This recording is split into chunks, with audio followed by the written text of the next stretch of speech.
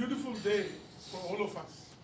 Today is indeed a very good day. In the vision of the Honorable Chief Minister of Nagaland, Shri Nephew Ryo, towards tourism as an industry in the state of Nagaland.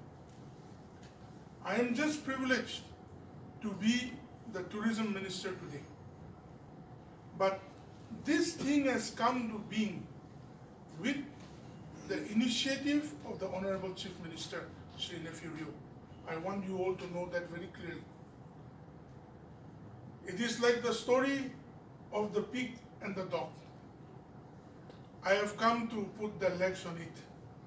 But the works were done of these negotiations for almost 1-2 years, I think. 2 years.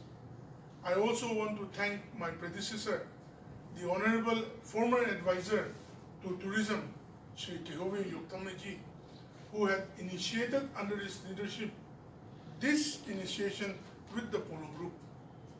And obviously, yesterday in the assembly, during the break, I told Honorable Chief Minister, sir, with your blessings, tomorrow our department is going to ink with the Polo Group the formal agreement to initiate the cumulative vision of the tourism in Nagaland.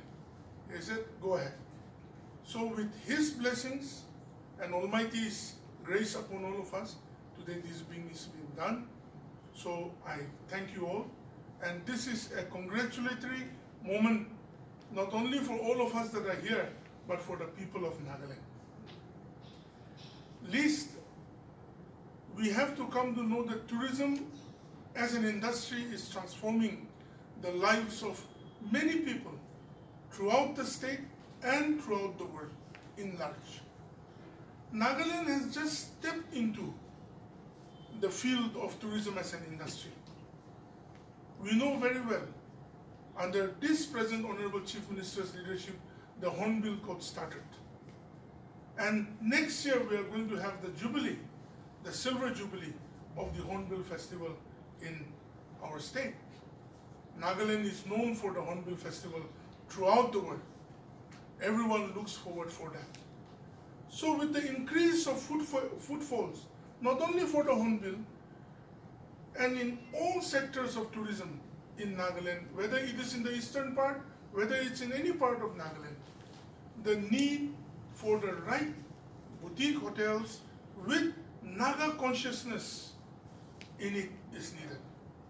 During our negotiations, I have made it very clear that your designs and the spirit with which you will build these hotels should be with Naga motifs and the consciousness that the Nagas carry. Because yes, we are also like the rest of the world human beings, but the Naga heritage and our aspirations are very unique in itself. So we welcome you to Nagaland to be like us and to work with us and to cherish good business amongst our people, for our people. I know you will endeavor to employ a lot of the right qualified Naga youth into your industry as we partner together for long term to come. 30 years and 60 years will just go by. I and my officers and Honorable MLA may not be alive, or even both of you, but things will build on and go on. We dream and aspire for things that are beyond the lifetime. We don't dream and aspire for today alone. We dream and aspire for the people of Nagaland for a lifetime and generations to come. This is just the starting of building and empowering our people in the right way. Polo Group will be a class apart for Nagaland. The Department of Tourism will surely cooperate with all of your efforts and endeavors. And remember one thing, not only the Department of Tourism, the government of Nagaland under Honorable Chief Minister's leadership will facilitate everything. And the people of Nagaland will be honored to help you achieve for all of us what is needed to be done.